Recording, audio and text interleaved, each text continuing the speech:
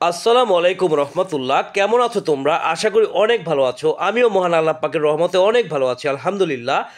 তো তোমরা যারা এসএসসি 2024 রয়েছো তাদের জন্য আজকের ভিডিও হচ্ছে প্যারাগ্রাফ সাজেশন ও উত্তর।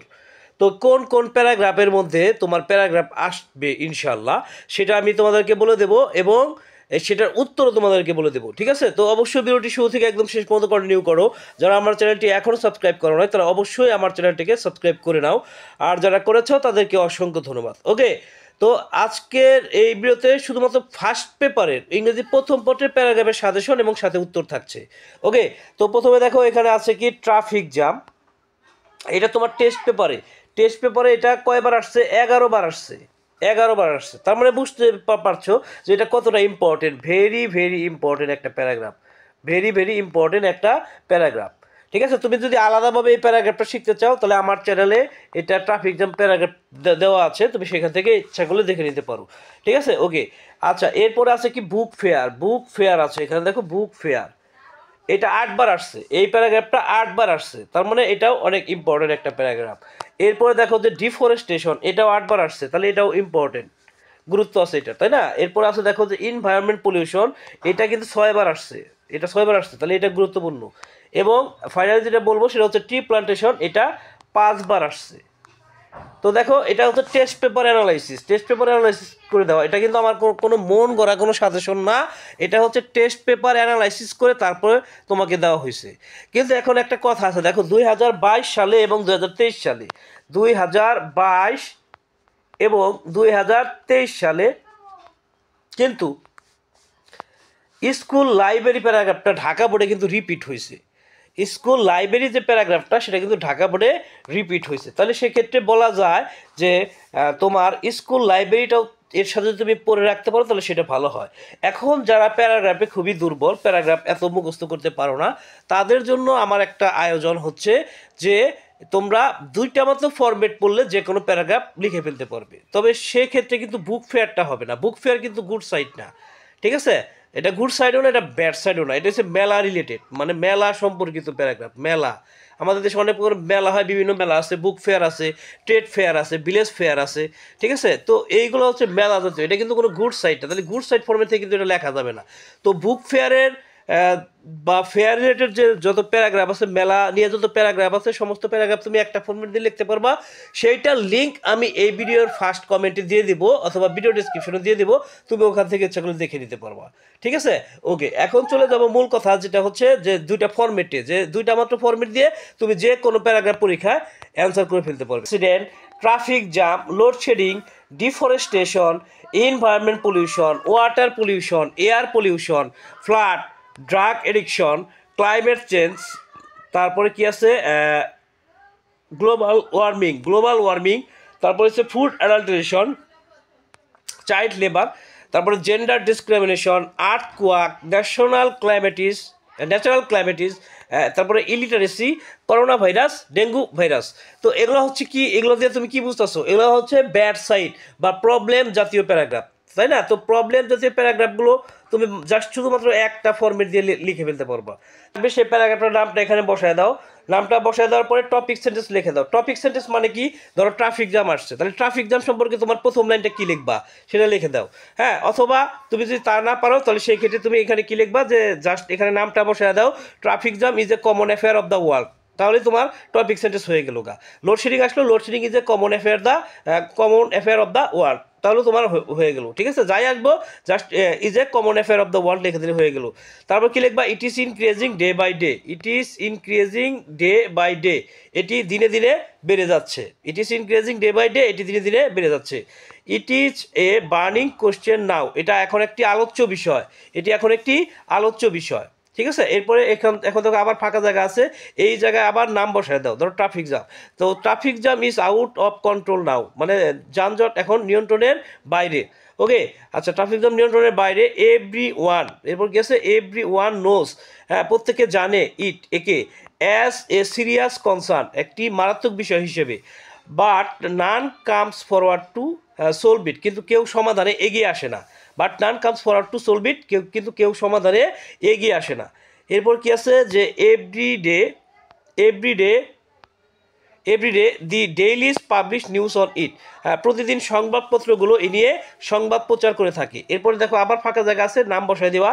Traffic jam is not only a national concern but also a global concern. বলা হচ্ছে যে traffic jam is not only a national concern, যানজট শুধু একটা জাতীয় বিষয়ই নয়, but also a global concern, একটা বৈশ্বিক বিষয়ও, মানে বিশ্বের বিষয়ও। ওকে, আওয়ার এশিয়া কন্টিনেন্ট, আমাদের এশিয়া মহাদেশ, ইজ ব্লেসড উইথ ইট, আমাদের এশিয়া মহাদেশ এতে জর্জরিত, আমাদের এশিয়া মহাদেশ এতে জর্জরিত। বাট ইন আওয়ার কান্ট্রি, কিন্তু আমাদের দেশে ড্যাশ, এখানে কি আছে, dash is so acute that, হ্যাঁ, অর্থাৎ dash is so acute that, অর্থাৎ ট্রাফিক জ্যাম এতই তীব্র যে, এখানে নাম বসে দেওয়ার পরে কি ট্রাফিক জ্যাম হলো, তাহলে traffic jam is so acute that, হ্যাঁ, অর্থাৎ যানজট বা ট্রাফিক জ্যাম এতই তীব্র যে, হ্যাঁ, we can not cope with it, আমরা এর সাথে পেরে উঠি না। এরপর আছে কি ইন মোস্ট কেসেস, বেশিরভাগ ক্ষেত্রে, ইন মোস্ট কেসেস মানে কি, বেশিরভাগ ক্ষেত্রে, আওয়ার আনঅ্যাওয়ারনেস, আমাদের অসচেতনতা, ইজ রেসপন্সিবল ফর দিস, আমাদের অসচেতনতা এর জন্য দায়ী।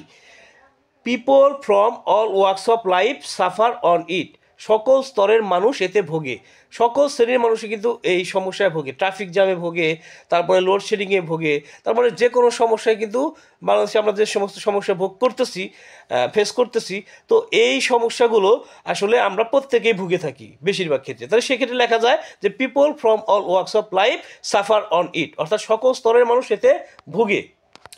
The general people, the general people R the worst সাফারার্স on it, অর্থাৎ সাধারণ মানুষ হচ্ছে সবচেয়ে ভুক্তভোগী, সাধারণ মানুষ যারা তারা হচ্ছে সবচেয়ে ভুক্তভোগী। দি sufferings of the people on it no bound, অর্থাৎ লোকেদের এতে ভোগান্তি সীমা নেই, লোকেদের এতে ভোগান্তির সীমা নেই। এরপর কি আছে যে it is called between the Devil's and deep sea concern, হ্যাঁ, একে বলা হয় দুর্দশাগ্রস্ত বিষয়, বা একে বলা হয় মহাসংকট, একে বলা হয় মহাসংকট। হ্যাঁ, এরপর কি আছে, এরপর আছে so it is crying need to সোলভ, তাই এটা জরুরি প্রয়োজন সমাধান করার, কি সমাধান করার, ট্রাফিক জ্যাম সমাধান করার, বসায় দাও নাম এখানে, বা প্রবলেম রিলেটেড যেটা আসছে ওইটার নামটা বসায় দাও। বসায় দেওয়ার পরে এরপরে লেখো কি, but it is not an easy task, কিন্তু এটা সহজ কাজ নয়, হ্যাঁ, এটা যে আমরা সমাধান করবো এটা কাজটা সহজ নয়। এরপরে we have to work hard together with world community, হ্যাঁ, আমাদের বিশ্ব ভ্রাতৃত্বের সাথে একযোগে কাজ করতে হবে, হ্যাঁ, তাহলে এটা সমাধান করা যাবে, তাই না। এরপর হচ্ছে government should take proper steps in this regard, সরকারের উচিত এই বিষয়ে সঠিক পদক্ষেপ নেওয়া। হ্যাঁ, এরপর হচ্ছে কি mass media can make aware the people in this regard, গণমাধ্যমগুলো এই বিষয়ে জনগণকে সচেতন করতে পারে। দেখো তোমার যে কোনো প্রবলেম রিলেটেড প্যারাগ্রাফ হয়ে গেল, এবং এটা কিন্তু একটা স্ট্যান্ডার্ড লেভেলের একটা প্যারাগ্রাফ হয়ে গেল, অর্থাৎ এই প্যারাগ্রাফ লিখলে, এই ফরম্যাট দিয়ে লিখলে অবশ্যই তুমি 10-এ মিনিমাম হলেও 8 পাবা, 10-এ মিনিমাম হলেও তুমি কত পাবা, 8 মার্কস পাবা, ঠিক আছে, 10-এ মিনিমাম হলেও 8 মার্কস পাবা। ওকে, তো এইটা হচ্ছে একটা ফরম্যাট। এরপর আছে কি গুড সাইড ফরম্যাটটা আছে, গুড সাইড ফরম্যাটটা আছে কি, এখানে গুড সাইড বলতে কি কি বোঝায়, যেটা আসলে ব্যাড সাইড না, ওইটাই গুড সাইড। তার মানে এই না যে book fair good side, book fair হচ্ছে এটা একটা মেলা সাইড, মেলার সম্পর্কিত প্যারাগ্রাফ। তো সাধারণত গুড সাইড বলতে আমরা কি বুঝি, যেমন আমাদের সমাজের জন্য যেগুলো বিশেষ করে বেশি প্রয়োজন, অতিরিক্ত বেশি প্রয়োজন, হ্যাঁ, সেগুলো, বা আমাদের শিক্ষার ক্ষেত্র, হ্যাঁ, কিংবা বিজ্ঞানের বিভিন্ন আবিষ্কার, সেগুলো হচ্ছে মূলত গুড সাইডের আওতায় পড়ে। যেমন এখানে আছে কি ট্রি প্লান্টেশন আছে, তারপরে স্কুল ম্যাগাজিন আছে, স্কুল লাইব্রেরি আছে, মোবাইল ফোন আছে। এরপরে দেখো কি আছে যে ইম্পর্টেন্স অফ কোন কিছুর ইম্পর্টেন্স নিয়ে আসলে সেটাও গুড সাইড, নিউজ পেপার নিয়ে আসলে এটা গুড সাইড। হ্যাঁ, তারপরে ফিজিক্যাল এক্সারসাইজ, তারপর এডুকেশন, তারপর ফিমেল এডুকেশন, টেকনোলজি। তো এখন তোমাকে কি করতে হবে, এখন তোমাকে যে জিনিসটা করতে হবে সেটা হচ্ছে প্যারাগ্রাফের নামটা বসায় দাও, প্যারাগ্রাফ যেটা আসছে নামটা বসায় দাও গুড সাইড রিলেটেড। তো এখানেও কি প্রথমত তুমি টপিক সেন্টেন্স লিখে দাও। টপিক সেন্টেন্স মানে কি, যে তুমি প্রথম লাইন কি লিখবা। তো টপিক সেন্টেন্সটা হচ্ছে কি, টপিক সেন্টেন্সটা হচ্ছে যে তুমি যে প্যারাগ্রাফের যে প্রথম লাইনটা লিখবে সেটা হচ্ছে টপিক সেন্টেন্স। যেমন ট্রি প্লান্টেশন, তো tree plantation is planting of trees, T plantation is planting of trees. তো এটা হচ্ছে কি তোমার টপিক সেন্টেন্স। তো টপিক সেন্টেন্স লেখার পরে তুমি কি লিখবা? টপিক সেন্টেন্স লেখার পরে তোমাকে লিখতে হবে যে দেয়ার are many important parts of our life. হ্যাঁ, দেয়ার are many important parts of our life, আমাদের জীবনে অনেক গুরুত্বপূর্ণ অংশ আছে। সাচ অ্যাজ, যেমন এডুকেশন শিক্ষা, ফিমেল এডুকেশন নারী শিক্ষা, তারপর কি ট্রি প্লান্টেশন অ্যাটসেট্রা ইত্যাদি। হ্যাঁ, তারপরে হচ্ছে dash is one of them, এখানে নাম বসে দিতে হবে, যেমন tree plantation is one of them. হ্যাঁ, বৃক্ষরোপণ তাদের মধ্যে অন্যতম। হ্যাঁ, but the people of our society, but কিন্তু the people of our society, আমাদের সমাজের মানুষেরা বা লোকজনেরা do not realise the importance of it, এর গুরুত্ব বুঝে না, আমাদের সমাজের লোকেরা এর গুরুত্ব বুঝে না। এরপর কি আছে যে দেয়ার আর ম্যানি রিজনস বিহাইন্ড ইট, এর পিছনে অনেকগুলো কারণ রয়েছে। দেয়ার আর ম্যানি রিজনস বিহাইন্ড ইট, অর্থাৎ এর পিছনে অনেকগুলো কারণ রয়েছে। Educated and conscious people think, এখানে ড্যাশ আছে, এখানে নাম বসাই দিতে হবে। শিক্ষিত এবং সচেতন ব্যক্তিরা মনে করে dash tree প্লান্টেশনকে as a blazing thing, মানে আশীর্বাদ স্বরূপ। হ্যাঁ, এটা কি শিক্ষিত এবং যারা সচেতন তারা মনে করে, ঠিক আছে, অর্থাৎ শিক্ষিত এবং সচেতন লোকেরা মনে করে tree প্লান্টেশনকে as a blazing thing, আশীর্বাদ স্বরূপ হিসেবে। হ্যাঁ, ওকে। এরপরে মোর over they have pure ideas on it, হ্যাঁ, অধিকন্তু তাদের এই বিষয়ে স্বচ্ছ ধারণা রয়েছে, পরিষ্কার ধারণা রয়েছে। That is why they have positive ideas on it, হ্যাঁ, এই কারণে তাদের পজিটিভ ইতিবাচক ধারণা রয়েছে এর উপর।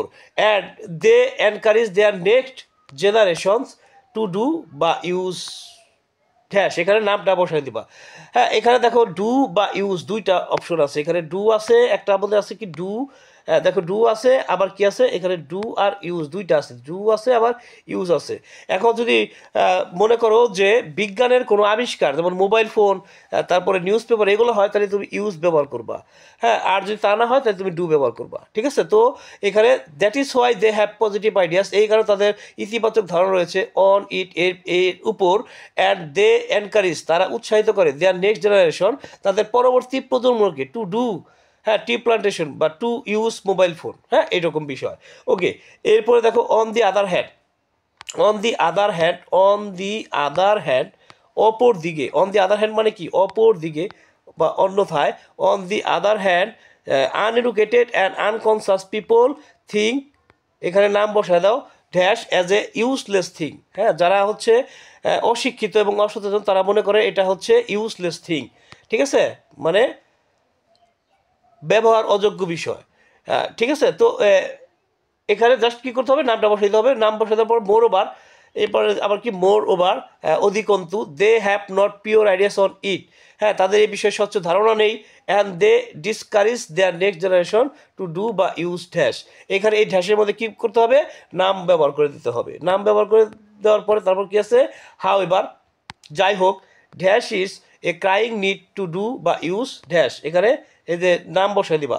হাউ এবার tree plantation is a crying need to do, হ্যাঁ, tree plantation is crying need to do, অথবা mobile phone is a crying need to use,